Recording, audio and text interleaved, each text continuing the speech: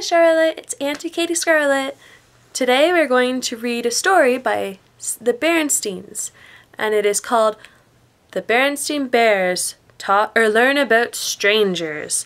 So hopefully you love this one, and I got my copy again at the London Public Library, and maybe Mommy and Daddy can take you to the library so you can take out a book, and you can follow along with me next time, maybe. So here we go, about to begin. Enjoy the story. So the Berenstain Bears learn about strangers by Stan and Jan Berenstain. Ooh, sticky page. Okay, learn about strangers. Caution. Bear country is safe. When every small cub there learns some special lessons from Ma and Papa Bear. There you go, big word. The Berenstain Bears learn about strangers. Okay. Brother and Sister Bear, who lived with their Mama and Papa in a big treehouse down a sunny dirt road deep in Bear country, looked quite a lot alike. There's Brother and Sister. Except for the fact that Brother was a boy cub and Sister was a girl cub. They were alike in many ways. And even though they each had hobbies, Brother loved to build and fly model airplanes. Sister had all sorts of special interests. They enjoyed many of the same things: bike riding, baseball, soccer, frisbee, and getting out and enjoying nature. Yet Brother and Sister were alike. Yes, Brother and Sister were alike in many ways, but in some important ways they were different. Brother Bear was cautious and a little wary of strangers. Sister, on the other hand, wasn't the least bit wary. She was friendly to a fault. Just about everybody that came her way got a big hello. Hello, Butterfly. Hello, Frog. Hello, Mr. Truck Driver. Hello, Mrs. Shopper. She says hello to everybody. Brother worried about Sister's free and easy way with strangers. Strangers weren't a problem for him.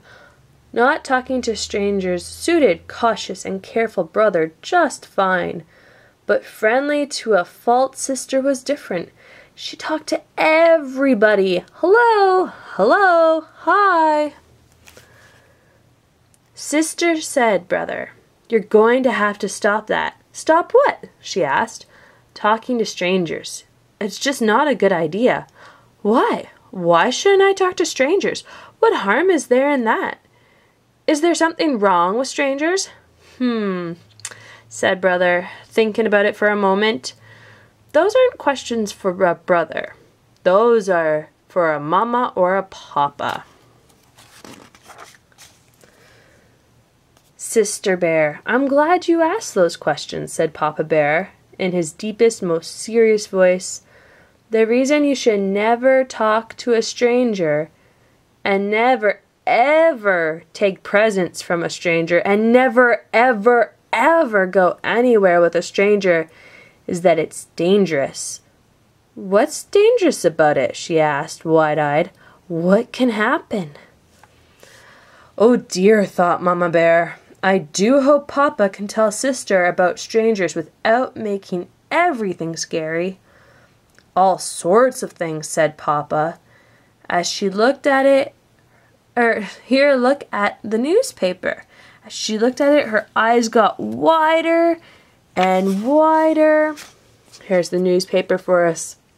It says, Stranger bothers cub. Missing cub found. Chief Grizzly questions stranger. Cub safety meeting. "I hope you're paying attention to all this," called Papa to Brother Bear. "Yes, Papa," said Brother, looking up from his airplanes.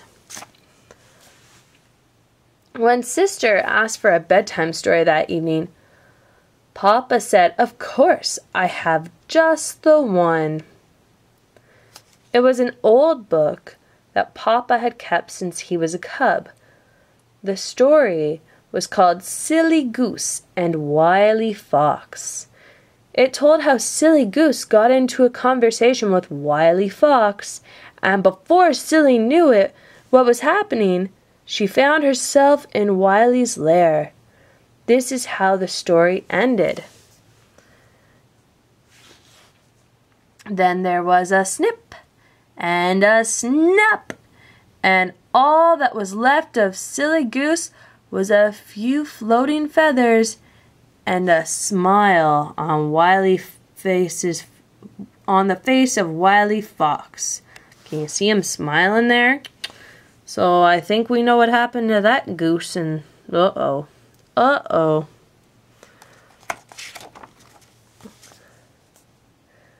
Sister had a hard time falling asleep that night. Her mind was filled with those headlines. There was even one that said, "Silly Goose Missing, Wily Fox Questioned." The sound of Brother Bear's peaceful breathing finally lulled her to sleep. Ooh. The next day dawned bright and friendly to everybody but Sister. She had spent a restless night, and when she looked out the window, everything seemed like a little strange. The trees seemed to reach for her, and an owl stared at her, and the crows glared. "Let's go out and ride our bikes on the village green," said Brother after breakfast. But Sister didn't want to. Brother was puzzled. The green was bright, busy, friendly place where she loved to play. Well, how about some soccer? But she didn't want to do that either. It wasn't until he suggested Frisbee, her favorite game, that she agreed to go along.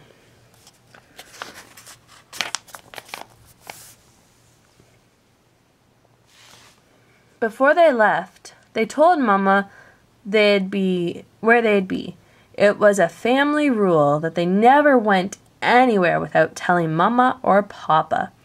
"That's fine," said Mama. "I'm on my way to Farmer Ben's for apples. I'll stop by for you on the way home." So the kids are going. The village green was the same bustling place it had always been. This is what it looked like to everyone but Sister. See the butterfly and the frog and the lady reading and the person with the flowers and the man singing and the balloons. This is what it looked like to her. Today, even the frogs and butterflies seemed mean and scary to Sister. Ooh, there's a butterfly and there's the frog and there's a very angry-looking rabbit. Later, when somebody tapped her on the shoulder, she jumped a mile. Yippee! Even though it was just Mama. "How is everything at the village green?" asked Mama on the way home in the car. Sister sat in front with Mama and Brother rode in the back with the barrel of apples. "All right, I guess," said Sister, "but there were so many strangers." Later at home, when Mama and Sister were getting ready to make applesauce, Mama said, what Papa told you was quite right.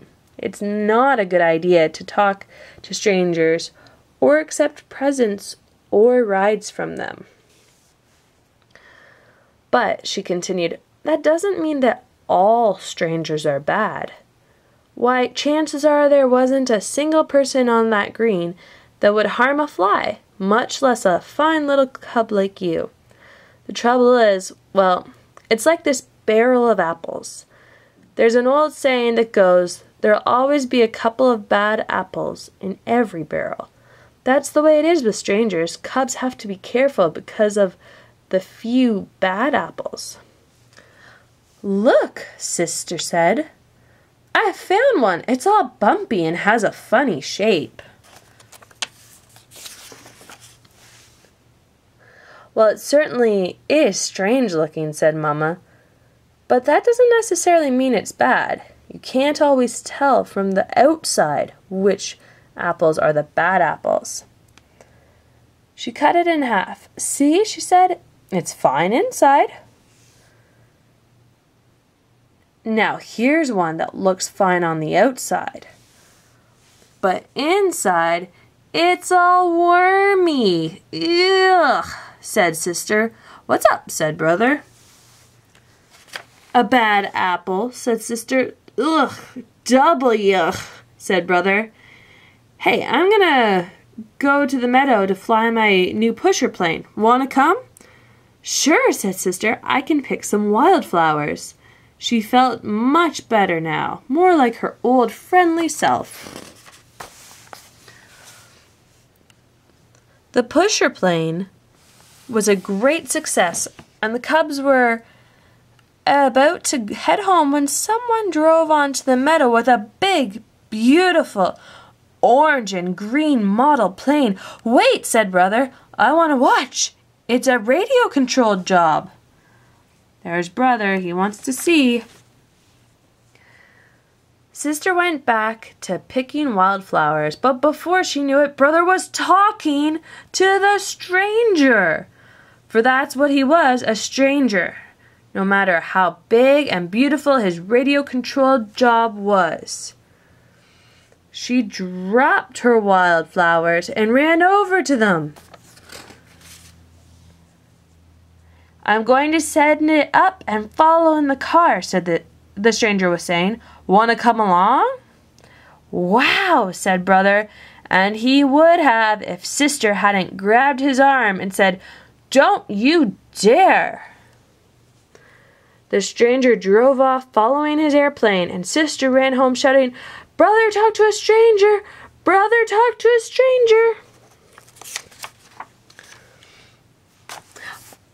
But it was a big orange and green radio-controlled job, said Brother. That doesn't matter, said Papa. We have rules about strangers, and they're important.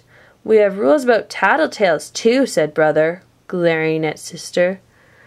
Sister wasn't tattling. Tattling is telling just to be mean, explained Mama, and Sister was telling because she loves you and was worried. Do you think that fellow was a bad apple? Asked Brother. Probably not, said Mama. That's right, said Sister. Most folks are friendly and nice and wouldn't hurt a fly, but you have to be careful just in case. Speaking of apples, said Mama, how about some of this applesauce I just made? As they sat having a dish of Mama's delicious applesauce, Brother and Sister thought about what they had learned that day. There was quite a lot to think about. For Brother and Sister's rules for cubs, let's turn the page. All right, ready for the rules? Brother and Sister's rules? First, never talk to strangers. Second, never take candy or any gifts from a stranger. Third, never ever go anywhere with a stranger. Fourth, don't keep secrets from Mama and Papa, especially if someone asks you to. 5, your body is your own personal property and nobody else's business, especially the private parts.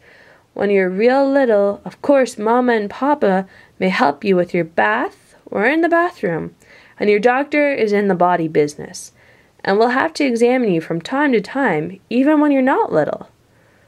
Number 6, use your common sense. We can't have rules for everything. Common sense is what keeps us safe by telling us what to do in situations that are not covered by the rules. So there's Brother and Sister Bear's rules for cubs. The end. So, I hope you liked that storybook and you learned a lot about strangers. And if you have any questions, ask Mom and ask Dad, and they'll let you know more. They'll tell you all about strangers, and yeah, come back for more stories, or read this one again with me, and maybe Mama and Papa can take you to the library so you can get some more books and we can read together. And other than that, if you're going to bed, have a good night's sleep, and your auntie loves you. Night night.